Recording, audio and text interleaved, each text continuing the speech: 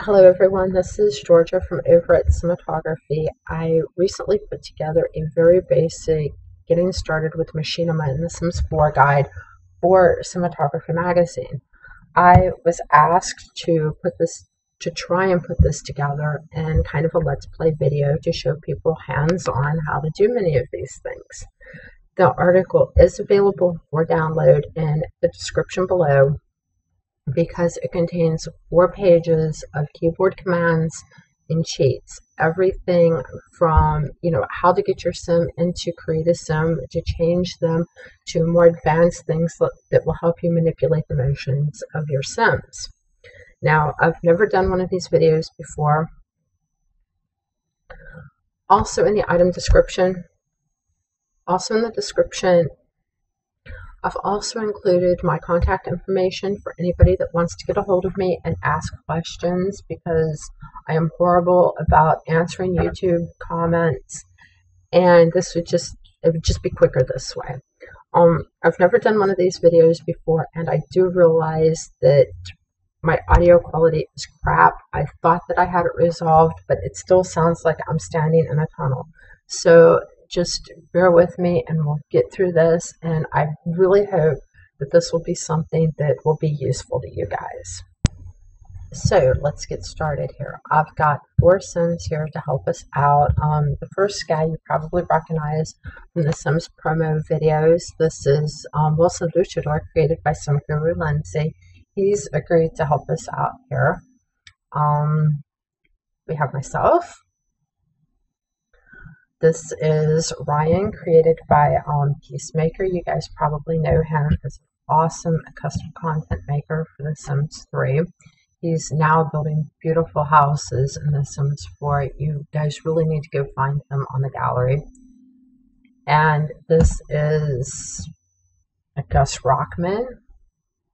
And as you can tell, the 3 of us are wearing our spiffy cinematography staff polos that Gus made for us. The first thing I want to talk to you guys about is the game options. When you're recording Machinima, you always want to have it in full screen mode. That will prevent the black box that you sometimes see around videos. I'm going to go ahead and leave this in windowed mode, just where I can get to a FRAPS and anything else so that I may need while filming this. You're going to want to set your screen resolution up all the way. I don't know why mine was down. All of my game settings are set as high as they will go. I'm not even bothering with laptop mode because I've got a high-end gaming laptop and I don't even need to mess with that, because all that it's going to do is lower my resolution quality and possibly make my videos look like crap. The other section I want to talk to you about is the controls and camera. They've done this neat thing that they've given us the option between using Sims 3 camera and using Sims 4 camera. The big difference there is the Sims 4 camera only gives you the perspective that you're looking out onto the horizon. You'll probably want to go between Sims 3 camera and Sims 4 camera while filming, just to get a different perspective on things.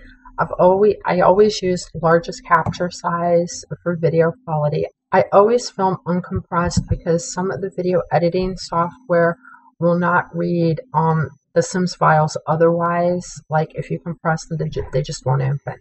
For filming Machinima, you want to turn off your UI. Obviously, we need it on for filming Let's Play video. You'll want to turn off your UI sound. Going into music, voices, and sound effects, this is all going to be personal preference based on what you're filming. Like your sound effects, this is going to be really cool, especially if you're filming outside. You can catch the sounds of the crickets and the frogs and everything in the background. The voices, of course, that's going to capture your Sims speaking in Simlish, and the music is going to capture your background music. That's all the important stuff there. Let's get started filming Machinima. By now, I think everybody knows Control-Shift-C opens your command center to type in your cheats. Just click exit to close that, or escape to close that. You shift click key on your sims will allow you to set their needs to high or wherever you need them, reset your sim if they get stuck, and directly take them into create a sim without having to go back to the main menu and go to edit households. So you can just do what you need to do. I hate that hair. And just click your check mark and exit out, and it's all good. Refloating screen later, and we're, wow, that's loud, and we're back to our household. I have read and heard a number of complaints about things like how hide headline effects doesn't get rid of the plumb bob, how we don't have move objects, how we don't have the animation player, how we don't have the pose player, and generally how not having these things is going to make filming Machinima in The Sims 4 relatively difficult. There are a number of ways to get past some of this stuff, and I'm going to start by talking about them. So let's take everybody off pause. Now, like I said, something I didn't do, which I should do for the sake of this to save my sanity, is turn off autonomy. I am really a big fan of free will with The Sims because so many weird things happen, but filming Machinima, it can't have it. And since we have some thought bubbles here, I want to show you guys something. When you click tab to go into cameraman mode for filming, check that out. They disappear. They're no longer caught on film or in pictures. That's where EA may have left some things out. There's some great features that they gave us, and this one really, really helps out us Machinima makers. Okay, so everybody's going to go into the house. Yeah, I have my walls down, and you really, really shouldn't film like that. Let's put those up where we can just get into this, into the dining room here. Okay, I have everybody sitting around the table here chatting, and I'm going to show you how to film such a scene, get rid of the plumb bobs. What you're going to do, and this is why we have Wilson Luchador here. Just click on him, go into camera mode, check it out. Your plumb bobs are gone. So basically, to get rid of your plumb bobs, you're always going to want to have an extra sim that you're not filming, that you're not using for anything, just to be in the background to be able to toggle on and off the plumb bobs. And as you can tell, Mr. Luchador is over playing chess, which is probably a pretty cool thing for him to do. The next thing I'm going to talk about is how to get Sims to go where you want them to without the use of move objects. So what we're going to do is we're going to come into the other room here, and let's flip this around. We are going to have Ryan sit down and play Sims Forever. And we are going to have our two other Sims come in here and hang out and talk to him, because now a Sims can multitask, and they'll be able to talk to Ryan while he's over here setting Sims on fire in Sims Forever. So, here, ask Ryan about his day. Okay, you see... No, I told you to come over here and talk to Ryan. But you see how Gus is looking at the wall here? Oh, she's going to do it from the couch. Cute. No, get over here. Right there. Talk to Ryan. Talk to Ryan. Okay, let's flip the camera around a little bit here. You see how Gus is looking at the wall and she's kind of off to the side where I don't want them. Just, you know, all right, that looks, no, still not right. Go here. Now go over here. Gus, turn around. Nope. Go here. Go here. Maybe that's too close to the thing, the chair. Go here. There we go. That's pretty much where I wanted Gus. So it's just a matter of playing around, trying to get them into position where you want them. As long as free will is off, they're not going to move from that spot. Now let's see if I can get her over here. Go here. Because really that's... Go here.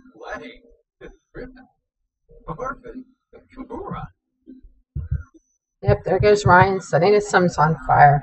But see, you can still position Sims how you want them and get them in, to do what they want without picking them up. It's just going to take some patience, some trial and error, and getting used to routing. Because as you've seen with Gus, it's just you're not going to get him any closer. I've brought everybody down to Magnolia and Blossom Park to talk a little bit about emotions and filming in our semi-open, semi-closed world, however you want to look at it. Anybody that's had any experience filming Machinima in The Sims 2 knows how to fake getting around the closed world and making it look like the Sim has walked from their home to the park despite the loading screen. And it's just a bit of trial and error, showing the Sim walking off, cutting just right, doing the right transition, going to the next lot, getting the camera angle just right, and show them walking in. It can be done. It's just going to take some practice. It's been 5 years since The Sims 2, and a lot of people came in with The Sims 3, and it's just going to be a lot of trial and error at this point, for those of you that came in at The Sims 3. So let's spend a little bit of time in the park here. This is a good example of the multitasking that goes on. The one thing that you are going to notice when you've got more than 2 Sims and you want like extra Sims in the background is that you can't have a one-on-one conversation. My Sim and Ryan cannot talk to just each other. Gus is there, and so it's going to be a group conversation, including Gus. There's no way to exclude him. People have found out that if you try to do that, the group conversation automatically cancels out the one-on-one. Okay, what I want to talk to you about here is how there are cheat codes to manipulate the emotions of your Sims to be able to do things that come with those emotions. The first thing you want to do is open your cheat bar and type in testing cheats on. I apologize for the noise that it makes when I type. I know it's horrible and I don't know what to do about it. All the cheat codes are available in the article that is available for download in the description.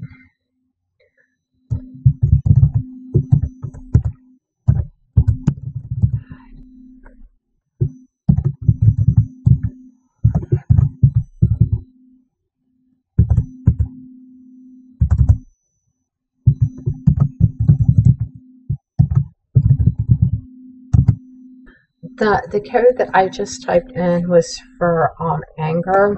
Now this is where there's going to be a problem.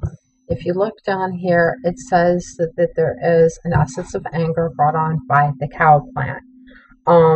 That's because of the particular buff that I use. There's 2 different forms of the cheat. There's one that gives you the essence of the cow plant, which lasts longer, and then there's the regular one. Now the problem is that this playful emotion is overriding it because they go in order here. It's whatever's here is what you are going to initially get and how things are going to be projected. So let's use the cheat to manually remove all the buffs.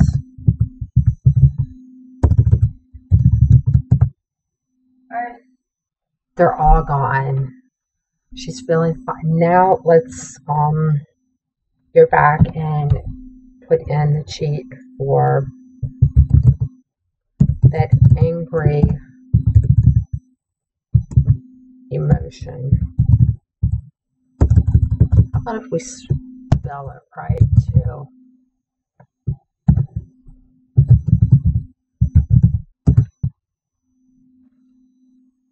There we go. And she's just going to take it out on everyone. So if we put that on pause, we can come over here and let's see if we can find it quickly. Over here in Magnolia Park is this trash can. It's a kickable trash can. Because we can, now that she's angry, we can have her come over and kick the trash can. I'm going to put this on fast speed to get her over here more quickly. And the trash can is kicked. Now, if you notice, normally after the trash can is kicked, the emotion would go away and she'd be back feeling fine. But because we use that cow plant buff, it's going to stay there. So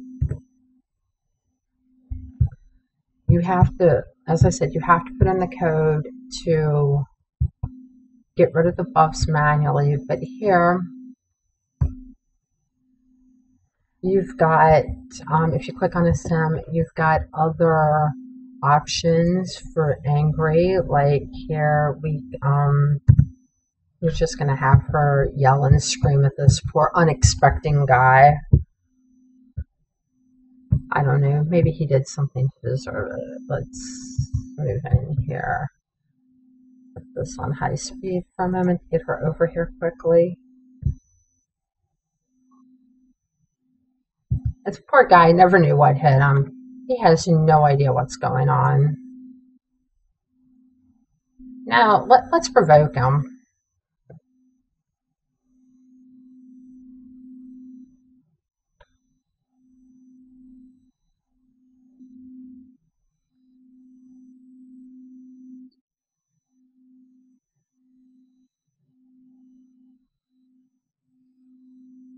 Ew, it was red. I want to know what she threw at him.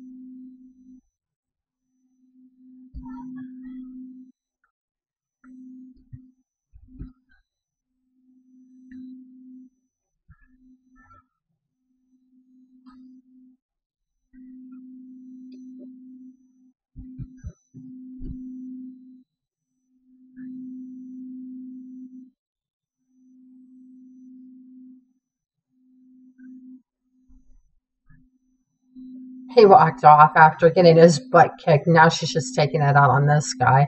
Has no idea what's going on.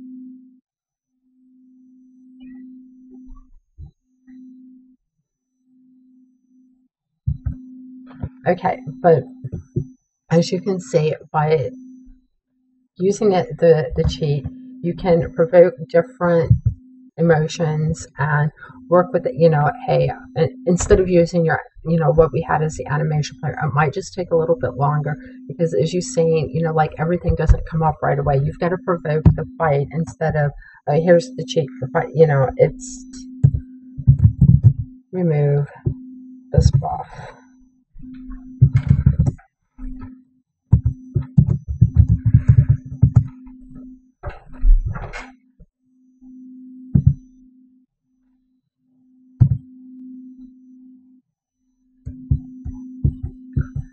She went from extremely angry to being in a flirty mood at the drop of a hat thanks to cheat codes. As you know, if you've played with the game, and as you can see here, just evoking the different emotions will change how they act and how they react with people. Where we don't have the pose player, where we don't have the animation player, it's just going to slow, I mean, it doesn't make things impossible to do. It's just going to slow down the process of filming I hope that this video has shown you that despite not having the tools that we're used to expedite filming, such as the animation player where we just type in a code and what we need is at our fingertips, that we can still film Machinima in The Sims 4 and we can get what we want, such as a fight, such as a passionate kiss. It just takes a little bit more time because you have to type in the command for that emotional buff, and then you have to go through the sequence of events to get to what you need. Again, there is a downloadable document in the description below covering everything that I went over in this video, as well as additional information on things like editing your INI file for video size. There's some links to some mods that are already out, such as a mod to improve your lighting, the no sensor mod, a mod to unblur everything in the background and the horizon there, a mod to manipulate the time in your game. So go forth, make Machinima.